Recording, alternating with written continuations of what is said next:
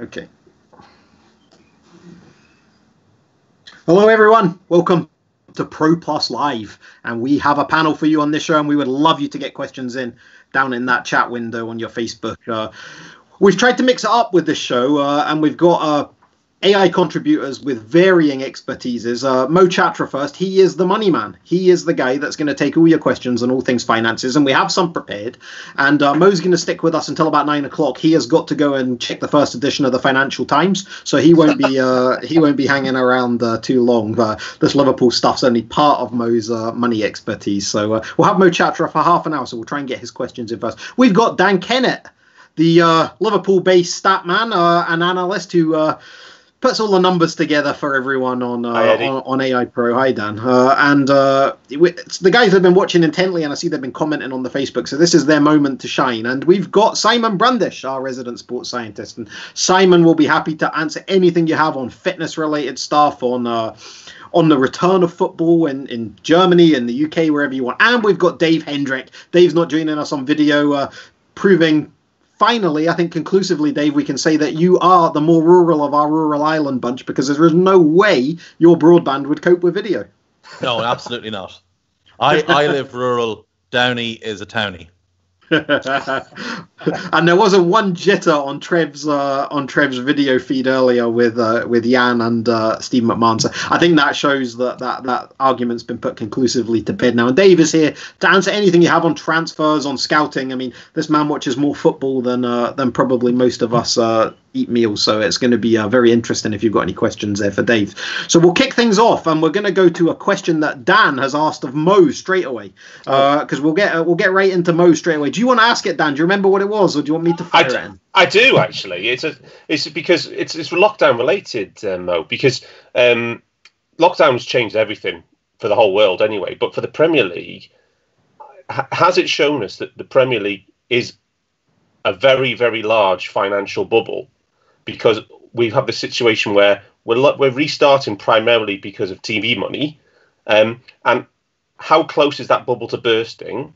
And if it does, so if it doesn't burst, though, but what would we have to change next season to manage this better in the future? Great question.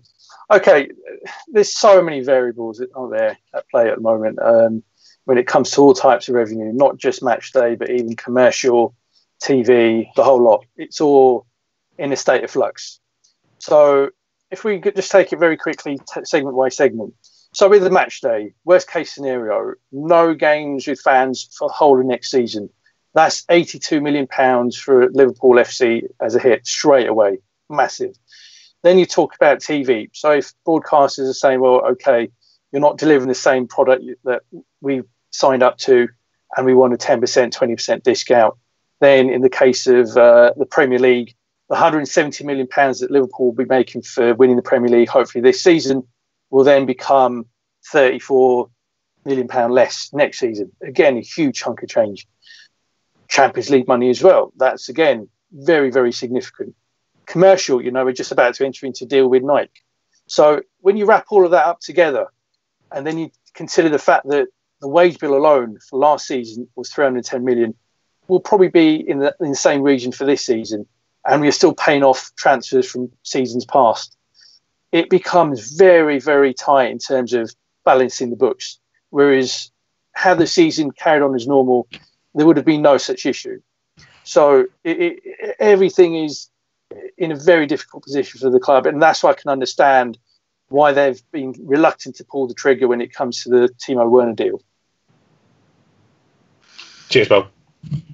Yeah, good answer there, Mo. Let's stick on the pandemic side of things, and let's open this up to the panel. I'll come to Cy and Dave first. Does the panel think, this is from Raghav on Discord, he says, does the panel think that this pandemic will cost this Liverpool team and the Klopp era a chance of being one of the greatest all-time teams?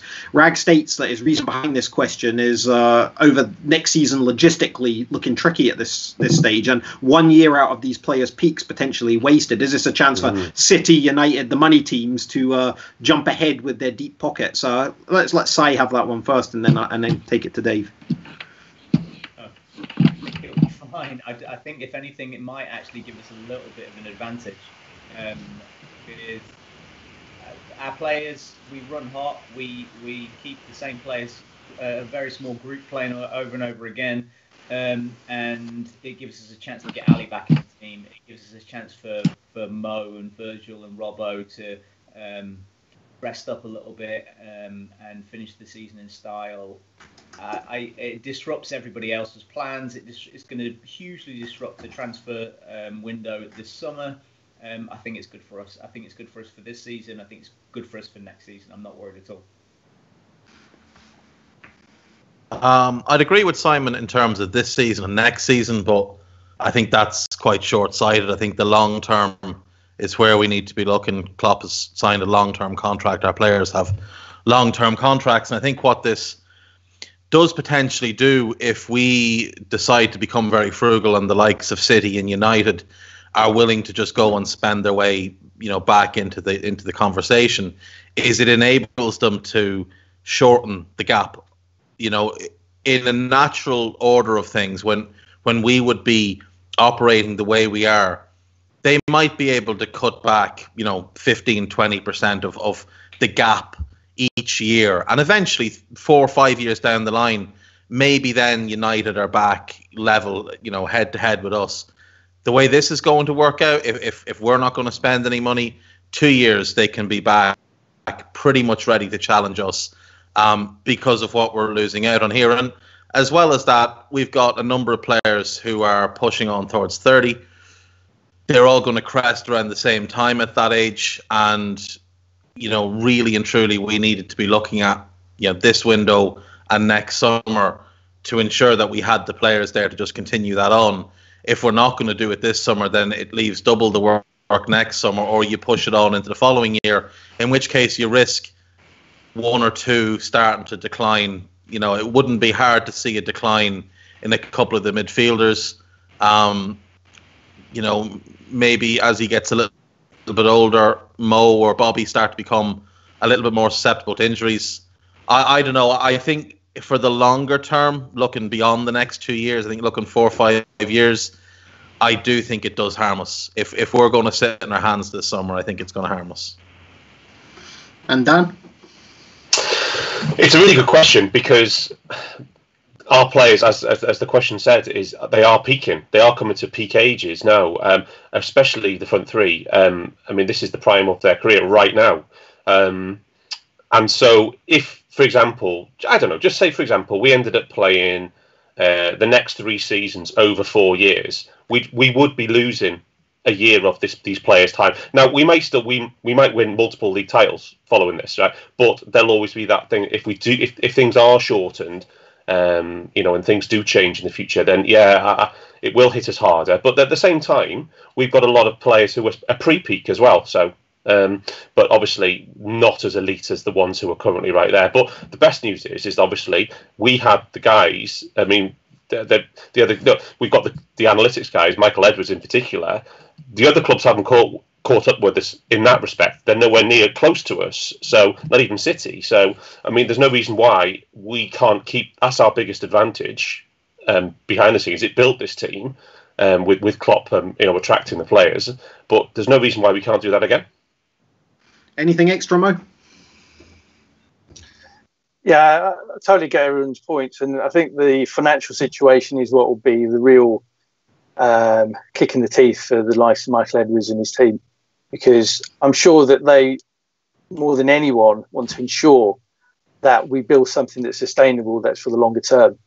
And they'll be looking at players with all their statistics and all their metrics, knowing, okay, well, this player in all likelihood is going to start tailing off next season or the season after.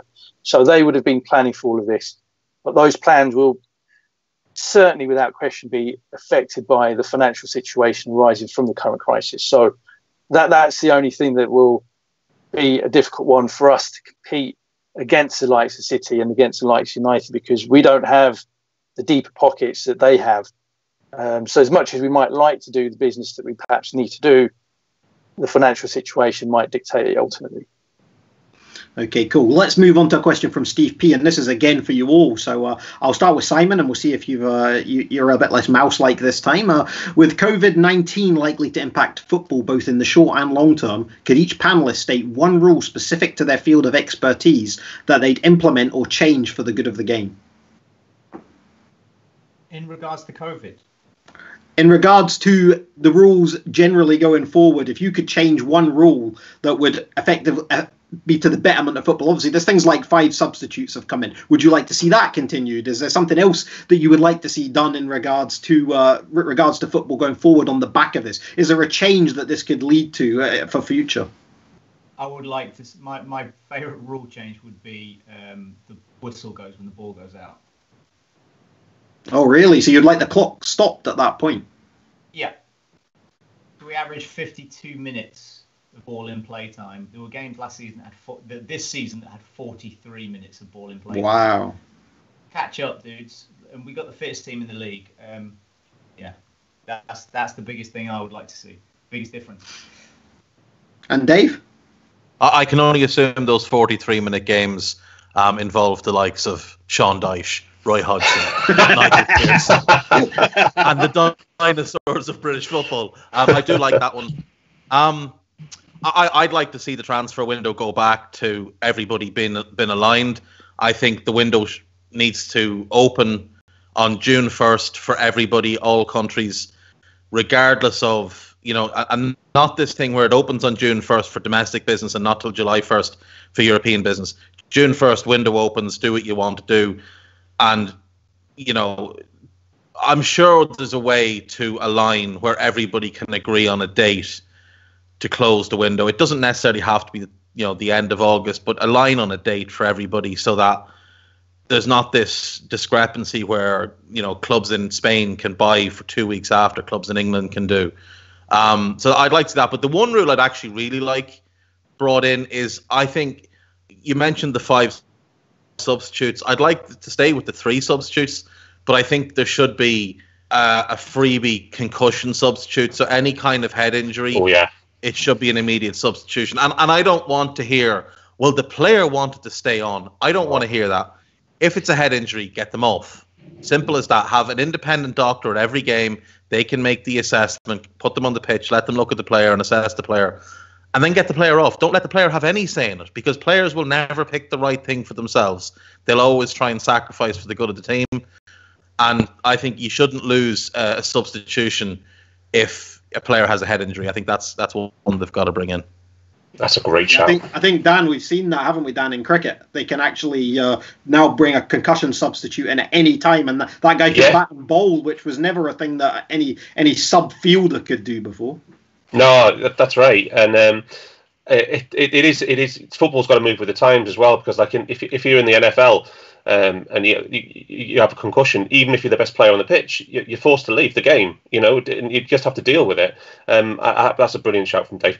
Just on the question though, I mean, I definitely wouldn't want to see the 5 substitute thing become permanent, and I wouldn't want to see larger substitute benches either. I think because it just concentrates more and more and more into the mega squads of the big teams. I think it would be a very bad thing for general competitive balance in the league.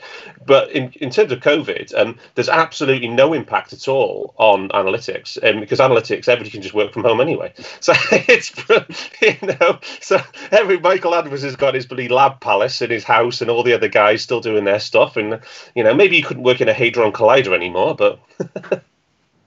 And Mo, what about you? And it can't be anything to do with 40-minute halves or no fans at the games. Just not a simple one like banging elbows instead of the usual kind of greetings that they normally come out with. So nice, easy ones. Okay, let's move on to some questions from Ali Golino on Discord. He's got one for you, Mo, and he said, would a double swoop for Timo Werner and Jadon Sancho this upcoming transfer window be financially feasible for the club? And now, I guess the answer to this may have changed. I think you've asked this one before. Yeah, well, could Liverpool do it if they really wanted to? Yes, they could, despite what's going on at the moment. The reason why is because with large transfer deals these days, you do. Big clubs like Liverpool are able to go to funders to basically finance deals. So if Liverpool wanted to really sign both of those players and get a funder to pay those transfer fees, they could do that, but then they'd have a very large liability to pay off over the next several years. So the likelihood of signing both of them, I think, is extremely, extremely small. I think with Werner, yes. Sancho, given what Dortmund want, highly unlikely. I don't think so.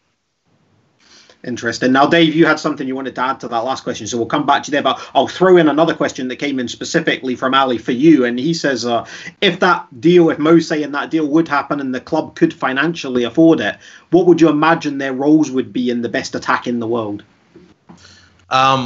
So, Werner's an awkward fit. He doesn't ideally fit into how we operate in his natural role, as people like think of him, as a 9. Now, for Leipzig, he does play on the left of a front 3, but their front 3 is not like ours. They play a 1 and a 2, and he plays. It's almost more of like a floating attacking midfield wing / hybrid type thing that he plays. He doesn't ideally fit into how we operate. He's not an ideal fit as our 9. He needs more space in behind than we tend to get. He's not the type of player who drops off selflessly to draw defenders and create space for the wide players. It's not his game. Where he could fit really well is in Mane's role. Now, I'm not advocating replacing Mane with Werner because that's a step down. But what I could potentially see us doing is replacing Firmino with Werner, with Mane moving into the middle role. We've seen over the last season and a little bit where if Origi's in the team, he's generally left wing and Mane plays through the middle. I think if Mane plays through the middle with Werner on the left, that really could be effective. Sancho, if he comes in, is automatically just a wide player. He can play either side. He's not quite at the level of R2 yet. I don't think he goes anywhere this summer. I wouldn't be surprised if he re-upped his contract at Dortmund, got a little bit more money in the short term and set a buyout for next summer where it's maybe 100 million rather than the 130, 140 that was talked about pre-lockdown.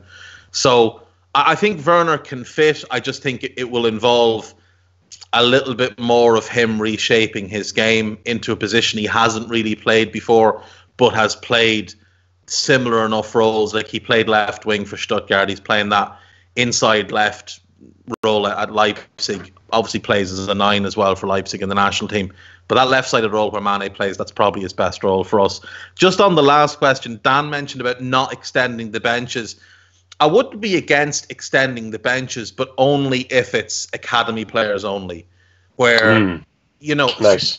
just to promote young players and get them. It doesn't matter if they're not getting on the pitch; if they're getting to train with the first team. We know that when our new training ground is open, there's going to be more interaction between the academy and the first team.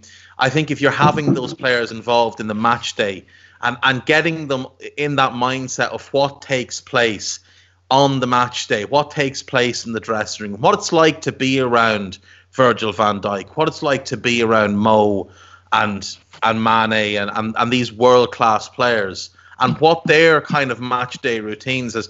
I think that can only be promising. Look at the progress of Harvey Elliott, Kian Hoiver and Curtis Jones over the last 12 months from their involvement. Nico Williams, another one. All of these guys have taken massive leaps forward. I can only see that continuing. If you could maybe it's like, even if they keep it as a 7, but 2 of them have to be from the academy, or go to a 9-man bench with 3 from the academy. Like Dan, I don't want to see this thing of 11-man benches where all of a sudden, City have 350 million worth of talent sitting on the bench.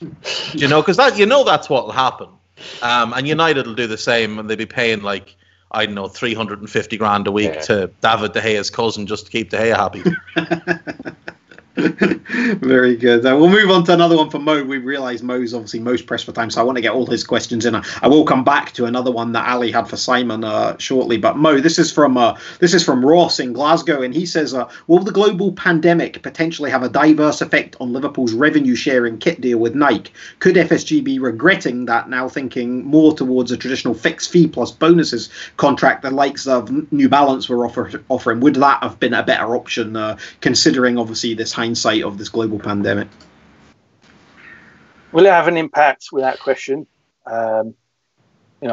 Needless to say, so many people affected by what's going on at the moment that people simply will not be able to spend the amount of money over the next few months, over the next year, couple of years, as they were able to do pre-lockdown. So in that regard, very, very simply, there will be an impact. Will the club be regretting the deal? I don't think so necessarily. I think they probably still feel that it's a very good deal. Clearly, it was a very incentivized deal. So it was very dependent on sales and volumes that are going through online and other stores. So if the amount of sales is lower, needless to say, then that means that the amount of money that the Nike deal will generate will also be less as well. And that will have an impact. And in that kind of a situation, clearly prefer the certainty of a guaranteed sum. So, for example, Nike also have a deal with Chelsea. It guarantees 60 million a year. And under the current circumstances, Liverpool probably would trade that for next season. But this is a longer-term deal. It's a 5-year deal. And they know, okay, next season it might not be quite as sweet. But 2-3 years down the line, when hopefully things are back to normal, that's when it should start paying dividends. So I think that, this is a club that very much thinks in the longer term. So I don't think they'll be unduly panicking over the current situation. Okay, cool. Another one from Ross in Glasgow. This one's for you, Simon. He says, with a return to action in June, the date talked about, would that be much different for players who weren't injured before this enforced outbreak to those who were? For example, Rashford and Kane will likely just be thrown straight back in with zero opportunity for that phrase that we always hear, match fitness. What is match fitness, Si? Tell us about that, because obviously that's not going to be afforded to these guys. So explain to me who, apart from, I'd actually like to have this conversation with Steve McManaman, who is match fit. Where is the advantage lying there? So everybody's coming in without playing a single match for what will be 12 weeks at the time, and I don't. Yeah, it's nothing. It's a big advantage that players like Harry Kane, like Alisson for us, are going to come back and they're going to be as fit as everybody else. So. Yeah, there's no big advantage for anybody, I think. Apart from we've got Alisson's, it's always an advantage. And going back to the one from Ali that was for Si as well, this is kind of I think we've kind of passed this one, Ali, in some ways, because Jurgen Klopp has signed a new contract, and he wants to know from Si and Dave the names that could potentially succeed Jurgen Klopp. Now, this is real crystal ball stuff because we're looking a long way down the line. We don't know who the next big thing could be or who our potential options would be. But he says he hears a lot of mentions for the likes of a Pep Lijnders takeover or the name Julian Nagelsmann. He's hearing quite a lot as well. Is there any of them or any other candidates that you've seen sort of as up and coming managers that you think would be the perfect fit for Liverpool in 4 or 5 years time? I mean, I think we're real crystal ball stuff here. Clue. Dave cares about this stuff way more than I do. I have no idea. If you just think back to who's going to replace Fergie before Fergie got we're going to have like Steve Bruce, Brian Robson was going to be absolutely cast iron. He was the guy going to replace him, and like all of Fergie's ex-players. And look, like that work out. And in the end, they got Moyes. So And look, we have a potential, Brian Robson. Let's see how he does. Oh, look, he's doing well at Middlesbrough. Oh, no, they've been relegated. He's actually not very good. We have one of them sitting out there, sitting at Rangers right now, doing an appalling job, blaming the media for everything, throwing players under the bus, playing a horrendous style of football. If Steven Gerrard is your pick to be Liverpool manager, please don't ever speak to me again. For me, Nagelsmann is the obvious one because he's just had such a meteoric rise. The job he did at Hoffenheim was incredible. He's doing very, very well at Leipzig. His age obviously lends itself to being a long-term kind of, appointment. I think from a tactical innovation point of view, him and Pep and Linders together could be very, very special. And their styles, their preferred, formations, preferred styles of play, they link up very, very well. I think Marco Rose at Gladbach is worth strong consideration. He is, he's a Klopp apostle. He absolutely adores Klopp, played for him at Mainz, knows him very, very well. If you watch Gladbach play, there's so many different things they do that we do. There's a bunch of guys out there, but it depends on what you want. Like, it's going to depend on what you want at that time. If you want the potential successor who's going to come in, initially not change too much, but over time, evolve the squad, then probably Marco Rose makes sense as the most obvious fit, with Linders staying to aid the transition. If you want someone that's going to come in, there's similar principles, but the overall scheme of things is going to be quite different on the pitch. Nagelsmann is the one that makes sense. But if you want to make a splash, if you want to just say, look, we've had one of the best managers in the world, we're going to keep doing that, we're going to get someone else who's one of the very best, Antonio Conte or Simeone are probably the only two, because you're never going to tempt Pep, you're never going to want Mourinho anymore. Conte and Simeone are the two biggest names other than Klopp. So, my pick would be Nagelsmann. I just think he makes the most sense. Age, tactical innovation, development of players. I just think he makes all the sense. Just my 2 pence on this one is that we've often done the thing in recent years where we've now started going beyond the obvious choice and looking for. So the place that we would go to, we go to the place that they will get their players from. So instead of going to Leipzig, why don't we go straight to Salzburg and go for Jesse March? Because is he the one to keep an eye on as well? Because he's in the Leipzig factory now, isn't he? So in the Red Bull factory, and I was very impressed with him. With Salzburg, the way they played. But obviously, it's a lot. It's 5 years. That's it. It's a long time. And it's hard to know. He's as things stand, it doesn't look like he's going to win the Austrian Bundesliga. Ooh. That would be they're second as far as I can remember. They're second in the Bundesliga, which would be a big failure on their behalf. Yeah. It would be seen as drastic. But from an innovation point of view, from a development point of view, he's super highly rated. Like you say, he's in that Red Bull system. Marco Rose was in it as well. Rose was at Salzburg. Everyone thought he'd get the Leipzig job, but they decided to go for Nagelsmann, who was, the shiny toy, and Rose took the job at Gladbach. But yeah, Jesse Marsh has done. When you see the youth development and how well Haaland came along this season, the jump in Minamino, Dominic Szoboszlai, what he's accomplished this season, and a couple of these other good kids. Yeah, from that point of view, Jesse Marsh absolutely is in the conversation. And as you said, 5 years is a long time. There's going to be someone who's working as we speak as an academy coach or as an assistant manager somewhere, who's waiting for an opportunity, who'll get an opportunity somewhere, and who everybody will step back and go, wow, this guy is phenomenal. So yeah, there's definitely the Werder Bremen coaches we're keeping an eye on as well. Great, thanks guys.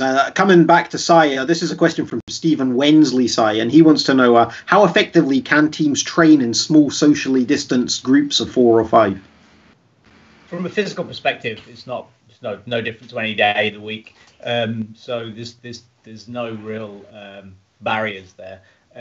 But it gives us a bit of an advantage given how well our system is learned, developed and refined, how often they've been doing this for years now. So it would just be second nature coming back in. So it will be a tactical issue rather than a physical one, playing in 5. And don't believe the hype, it will be for 5 days at the most. They'll be back in normal. It'll be normal by the week.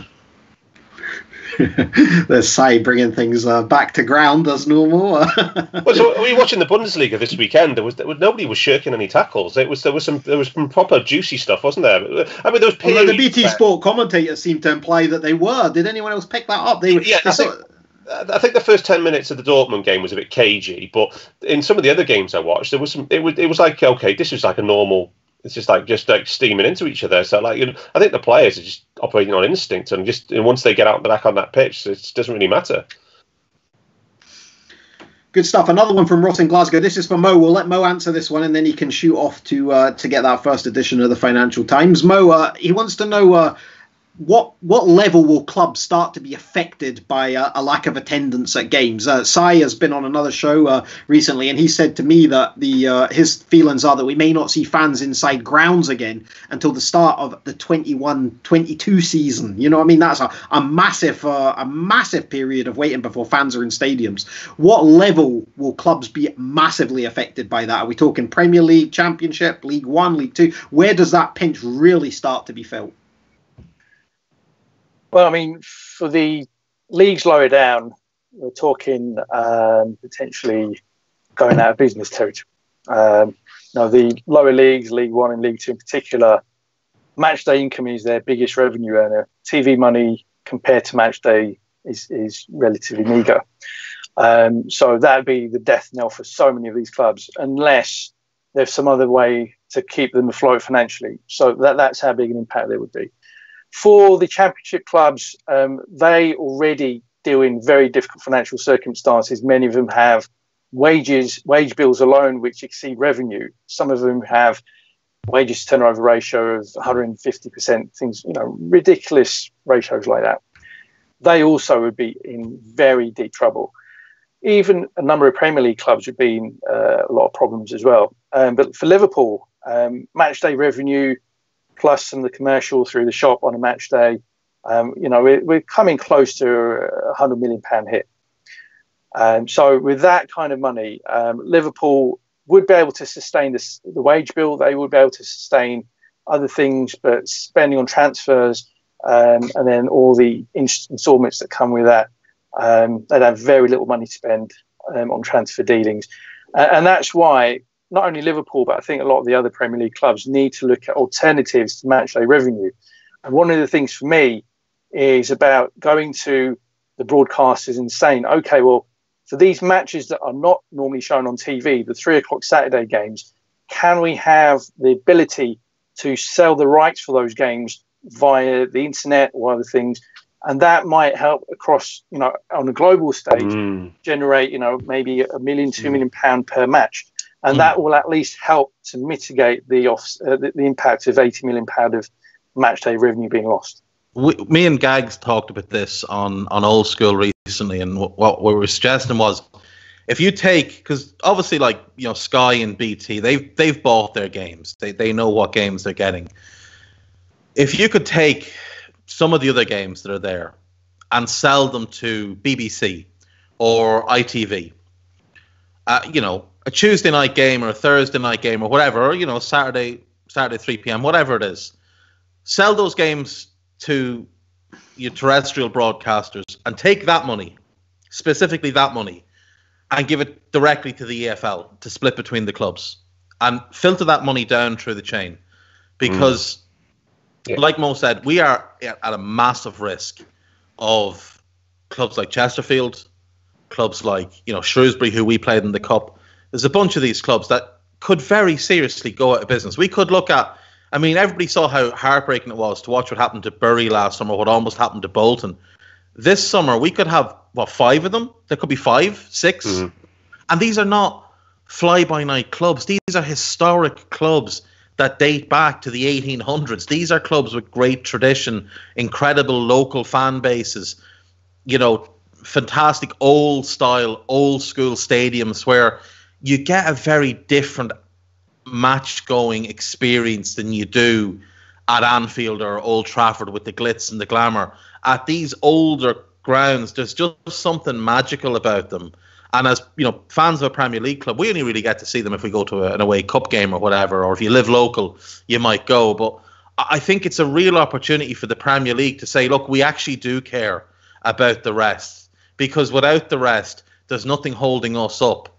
If we don't have, it's not just having all these clubs, it's the potential for all these players and what could happen to those players.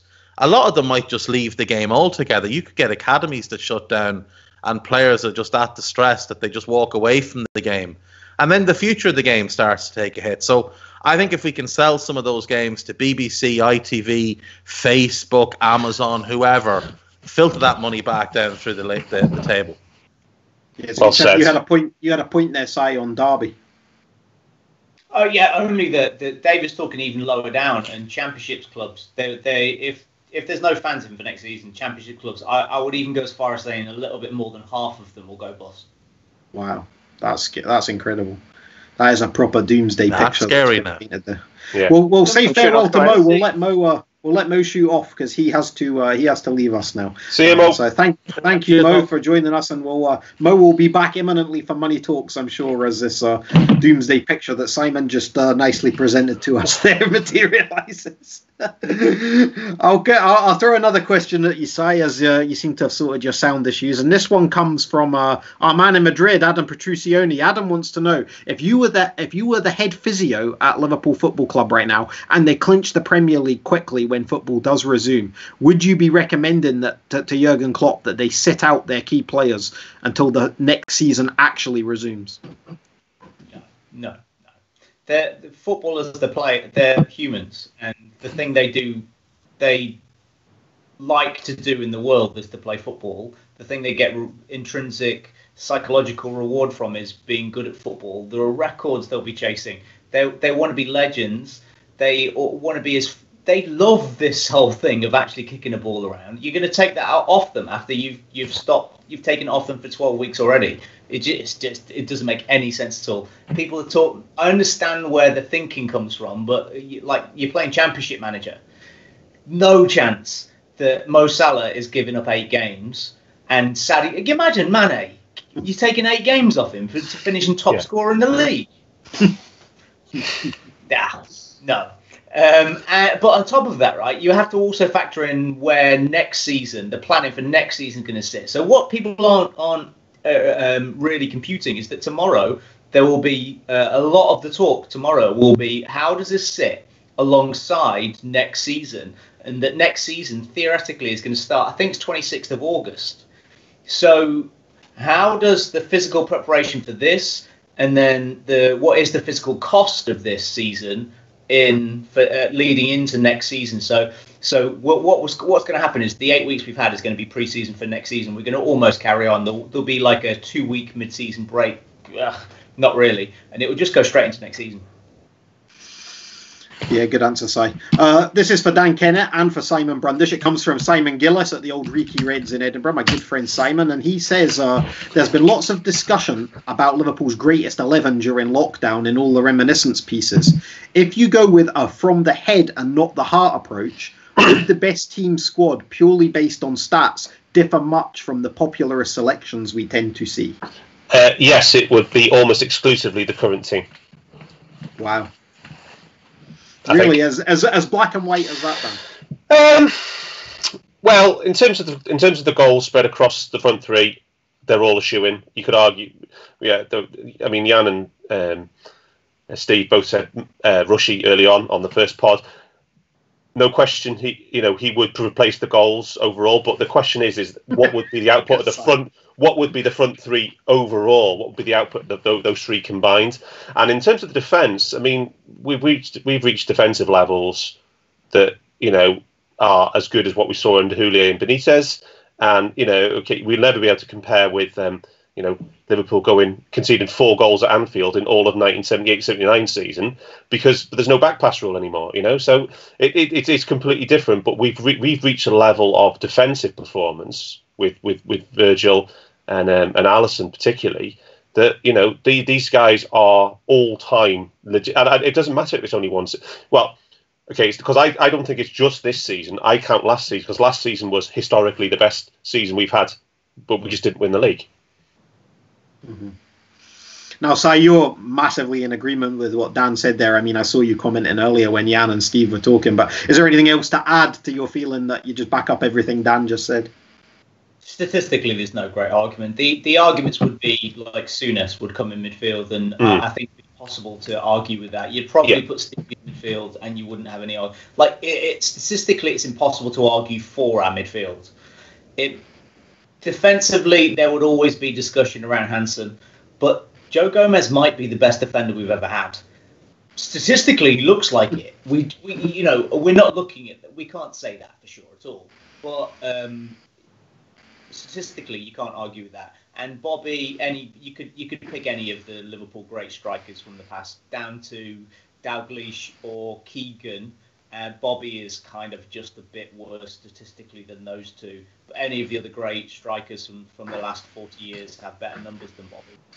But would the system work as well without him? But if you're talking exclusively numbers, you would bring in one of the other strikers, and it's Luis Suarez. But and Dave, you're more with the eyes than you are with the numbers generally. What are your feelings on what the guys have said there? Yeah, I agree with what the guys are saying. I think the front three, it's about the performance of all three. The guys mentioned earlier on, Ian Rush, and yes, purely from a goal scoring point of view, Ian Rush is going to add more goals to the team than Bobby Firmino. But are Mane and Mo going to get the same amount of goals with Rush as they are with Bobby? My answer would be no. I don't think they would. So I think you either go with Bobby or you go with somebody who can do 90% of what Bobby can do and then add the goals on top of it. And Si just mentioned Luis Suarez. He is the one I would argue could do that role even better than Bobby. So I think Suarez comes in, like the guys mentioned, the back four. I think it stays as it is. There's a case for Hansen. He's probably the best defender we've ever had from a performance point of view and the longevity. Like I said, what these guys are doing now is historic. The midfield is the one area where there would be change, without question. I mean, this midfield is Fabinho's great, but the rest of it is very, very average. Souness, of course, comes in. There's an argument for Gerrard, for sure. There's an argument you could play Barnes in a midfield three. Mascherano. There's, Steve McMahon, Ronnie Whelan. We've had an awful lot of great midfielders through the years, so all of whom could fill the roles that Klopp asked them to do. So the midfield is where you would make the big changes. Okay, we've got just over 10 minutes to go before we hand back over to the Ragamuffins, and I want to get two more questions in for the full panel if we can before we go. And it's another one from Stephen Wensley. I'll start with Simon again on this. Simon obviously is from a business perspective as well as a fitness perspective. This one, he says, if a player refuses to play because of COVID, should you continue to earn or pay their full wage?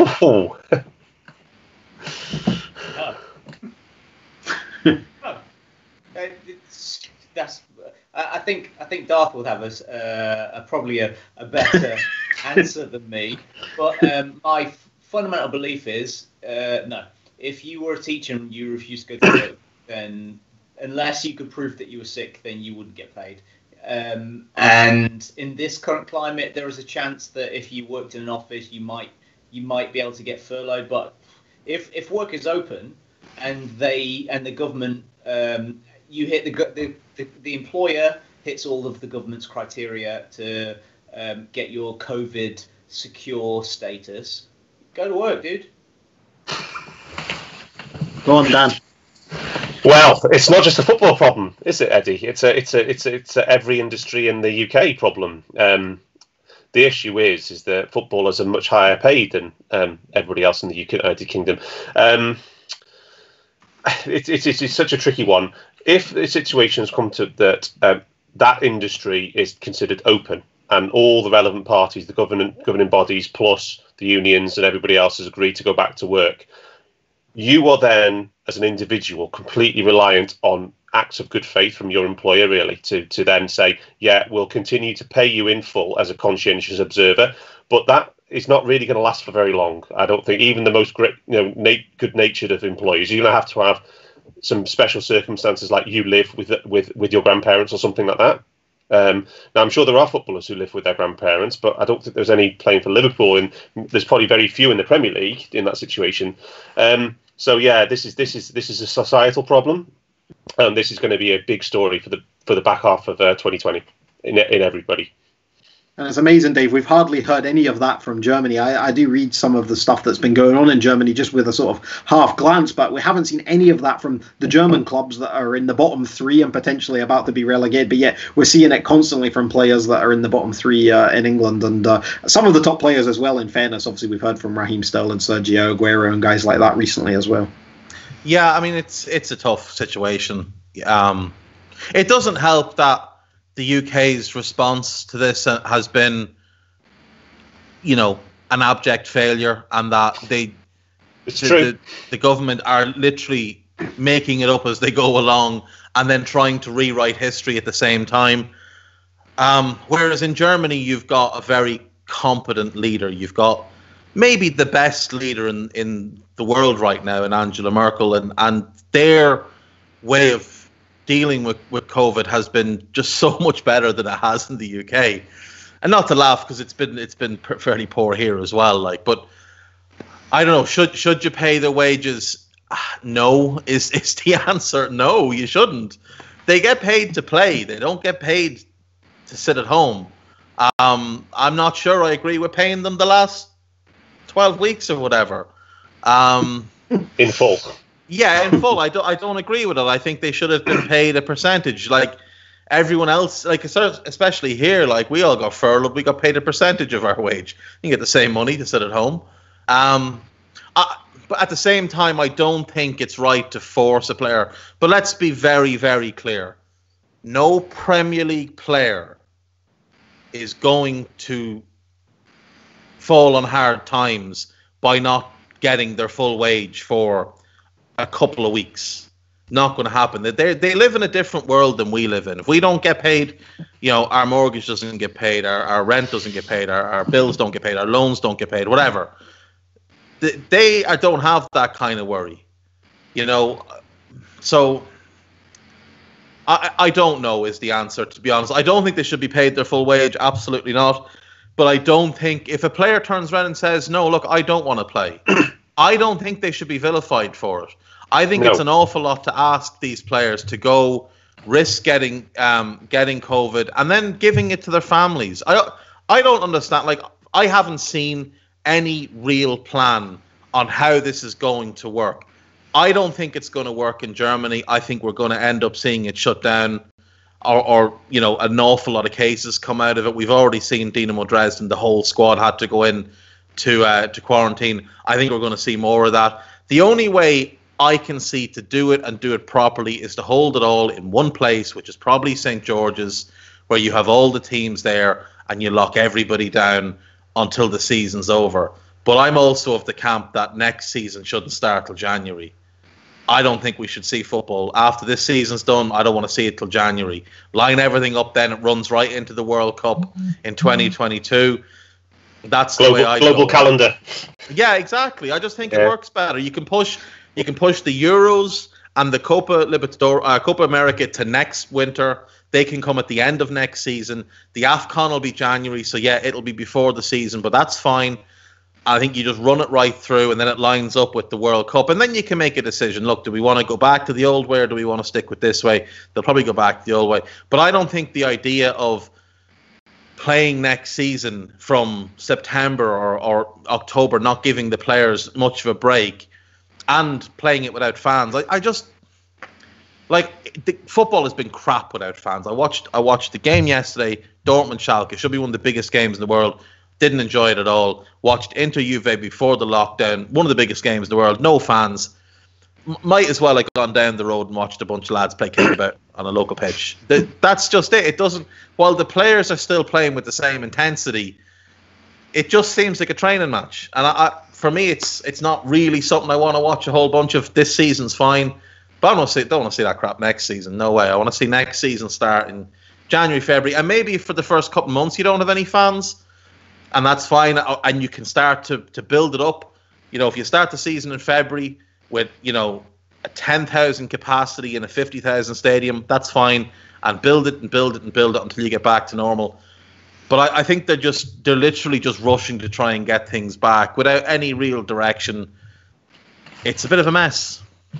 So, Eddie, just want to say quickly is that the Dave's answer And the question itself was basically, it's a shame Mo wasn't here, because it all depends on whether there can be some kind of agreement reached with TV. TV need to flex on this but they're saying because they are the money tap, they are the paymasters for the players' wages, and if you can't get an agreement with TV, then you're in wage deferrals, you're in wage cuts, or you're basically trying to run a season from September just basically because TV won't flex with you. So yeah, there's going to have to be some big negotiations and big agreements.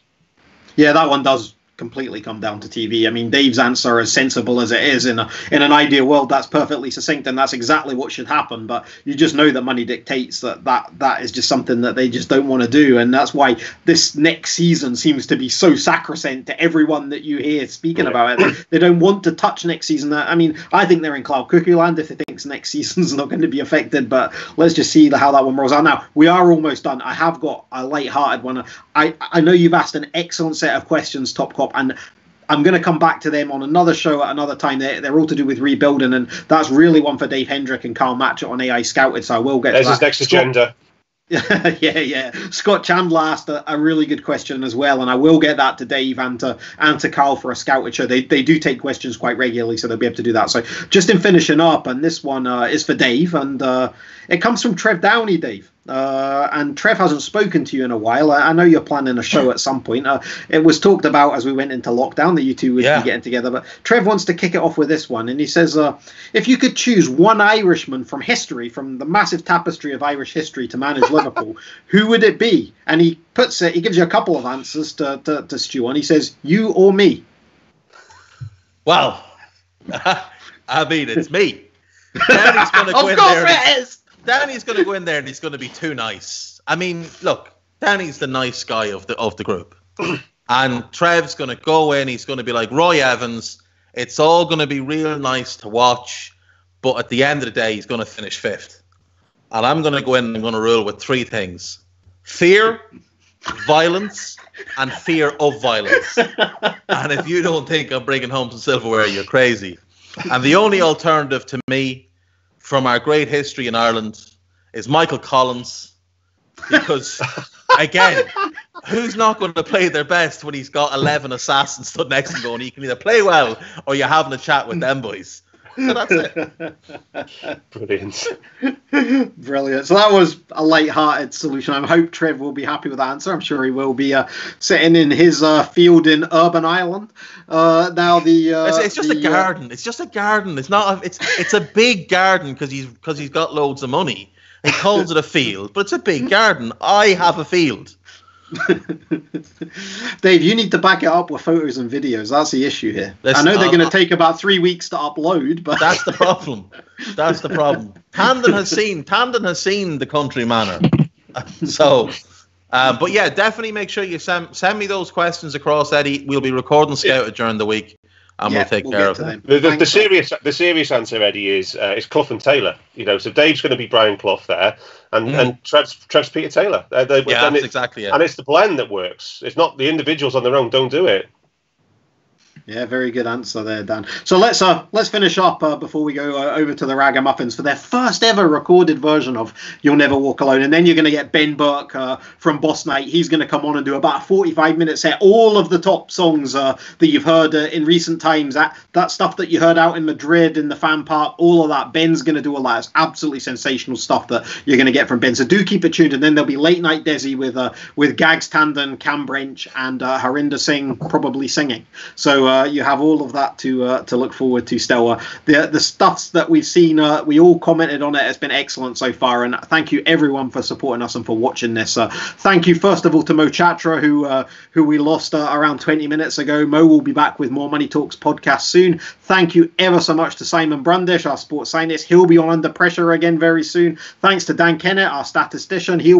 We'll be giving him the numbers, the viewing figures. He'll be comparing that to all sorts of other things like what the TV viewing was for songs of praise tonight, matching up things and seeing how it all compares. And he'll come up with some excellent statistical analysis on that. And thank you to the wonderful Dave Hendrick for his chirpings as well, and that fantastic last answer there for Mr. Trev Downey. Thank you, guys. Picture you can see behind Dan Kennett, that's not a background. That is literally just reams of numbers spooling away. And, it's like the Matrix. And that's what it all looks like. That's the reflection from Dan's eyes that you can see. That's how he deciphers things. And for more of these guys, photo of Dave, that photo of Dave is where he is in the queue to audition for Vikings. That's an old. That's my short beard as well. That was when he was 6 years old.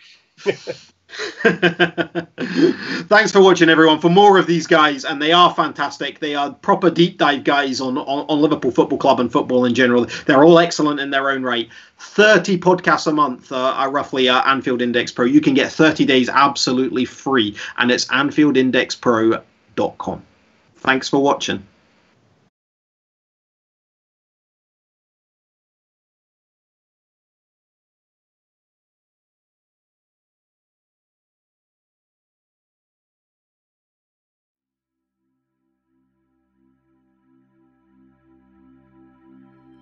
When you walk